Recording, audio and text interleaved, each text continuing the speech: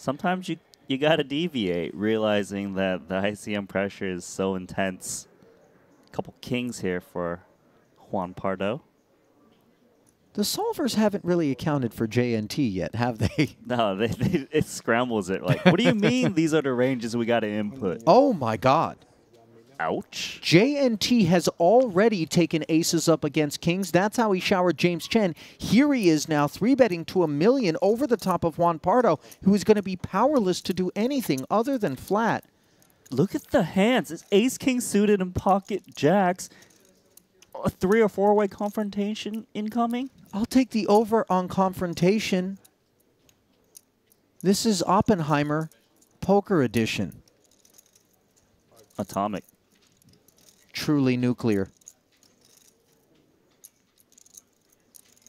Explosive 4-bet incoming. Radioactive is this scenario. Geiger counters going nuts. I mean, one could not fault Stephen Chidwick for maybe thinking, I block both of the hands that are actually out there right now. I'm suited. A delightful 4-bet candidate. He's in there. Look at the jack, straight into the muck. Love that from Daniel Cates. Mind you, it was a cold 4-bet in front of him. Oh, boy. Wait, did JNT say all in or not? Oh, my. Did you hear that? I heard all in, and for a second I thought it was Pardo, but his lips didn't move. In this episode of Weekly Poker Hand, we have an insane spot in a $125,000 buy-in tournament at the final table. 6 players remain in the Triton Super High Roller Bowl in London. Juan Pardo, world-class player, under the gun, raises it up to $400,000 with pocket kings. That's pretty good. Over round to Jean-Noel. He has 6.7 million. He bumps it up to 1 million, 2.5x with pocket aces. Juan Pardo is set up to death. Over round to Stephen Chidwick. Stephen Chidwick, good, strong, world-class battling player, playing 9.6 million deep. He is the chip leader. In this scenario, I think his only good option is to 4-bet. Ace-king suit is great. You're happy getting it in. He does make it 2.3 million. Fine. Over round to Dan Cates, the Jungleman, in the big blind with pocket jacks. Fold, easy fold. One of the first things you learn as a young poker player is when it goes raise and re-raise from 2 early position players and you have jacks, you fold. When it goes raise and re-raise and re-re-raise, you fold almost everything. Jungleman quickly puts his cards in the muck. Easy fold. Now, back around to Juan Pardo. And before Juan Pardo can even think, Jean-noel Thorel, from out of position, says, all in. Let's see how this proceeds. I mean, I don't know that it matters, but obviously you don't love to hear it. He wants to know a count of the stack.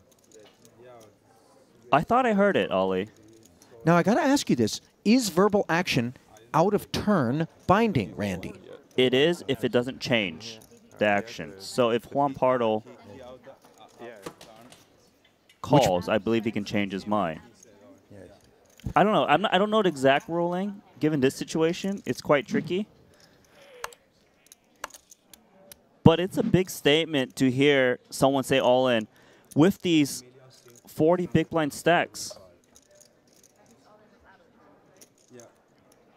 7 million? 7, 6, 7. And this is 1.8, right? This is, no, 2.3. 2.3? Huh?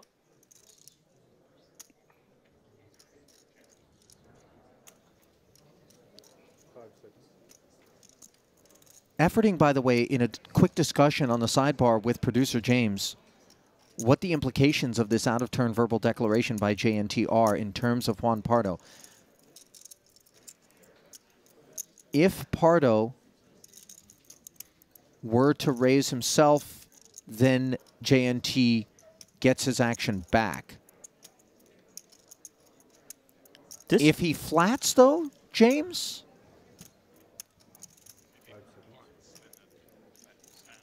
Okay, so we're being told that if Juan Pardo flatted, he could force the all-in from JNT. Not that with these two hands specifically, Randy, anything different is going to happen. I mean, this is...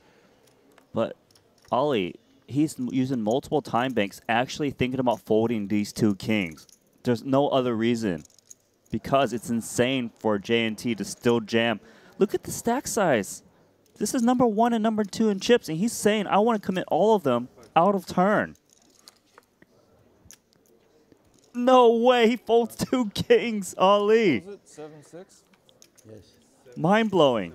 After a lot of thought and a little bit of agony, Juan Pardo somehow folds pocket kings, the number 2.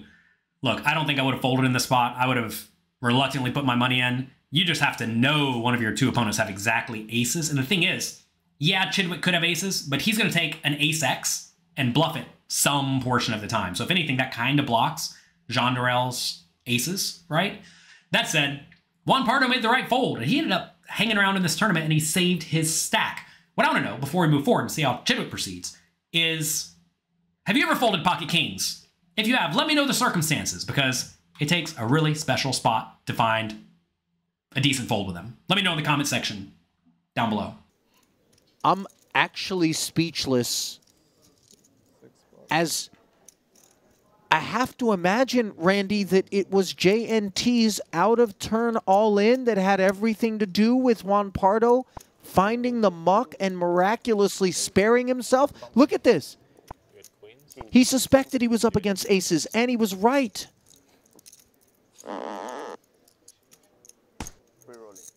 This, I have to say, in all the years that I've been doing commentary, Randy, is the most insane hand that I've ever observed pre-flop.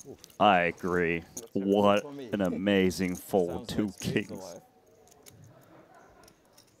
And Chidwick showing acute optimism as he says, sounds like spades are alive. Only one hit this flop in a 16 million chip pot. Number 1 and number 2.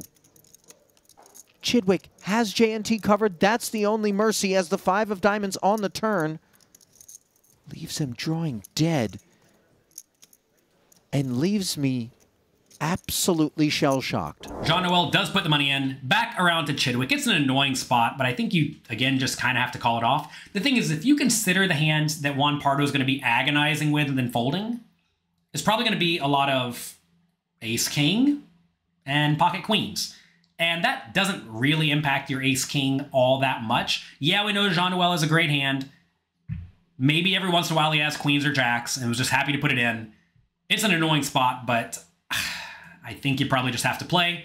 And that is exactly what Chidwick does. This time he does not flop the nuts, and Jean-Noel takes a massive chip lead. Tough spot for everyone involved except for Jean-Noel, and sometimes it works out. That's going to be it for today. If you have any comments, questions, feedback, suggestions, let me know down below. Click the like and subscribe button. And if you thought this hand was crazy, we actually have one of the craziest hands you will ever see lined up next. Check it out, enjoy it, and I'll talk to you next time.